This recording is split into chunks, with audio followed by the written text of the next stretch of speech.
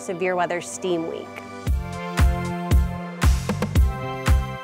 STEAM is science, technology, engineering, art, and math. So in each classroom they got a little bit of everything. You accept the mission? I am excited to know that. We did a whole unit on severe weather.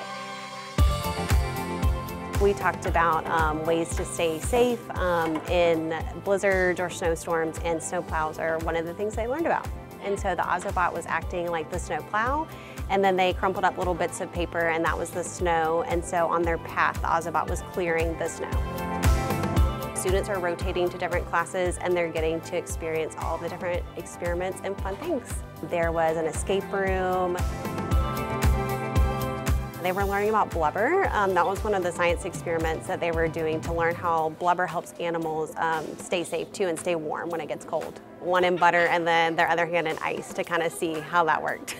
I didn't see movement, and those winds and a hurricane and a tornado are pretty strong. They did like some drama, so they were acting out what windy weather or like a hurricane, what it means, and they were using their bodies to do that. We got to make sure that this part is connected to the circuit.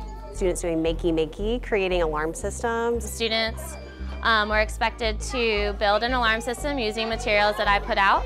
They then connected the makey-makey to a paper clip, which then is connected to their system that they built. The circuit isn't connected, yes. The makey-makey gives it power to turn on. Our STEAM unit was on a project where they had to figure out ways to stay safe if severe weather were to hit where we live, especially hurricanes. And so this severe alarm system that is going off right now is warning us that severe weather is coming. We're going to code our bee-bots out of that severe weather destruction.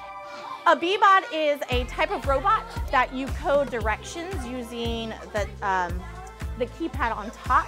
1, 2, 3, 4, 5. The learning is contagious. So they see something cool and then you see something cool. And then when they find out that they're using the science vocabulary and really making connections within their own lives, and then the research that we've done in our world, it's super cool. Super engaged and just on task too. So, and then at the end, they could all tell me what they learned, you know, so using the different ways instead of just sitting in your desk and learning from a book or me talking, actually doing those hands-on activities really helps.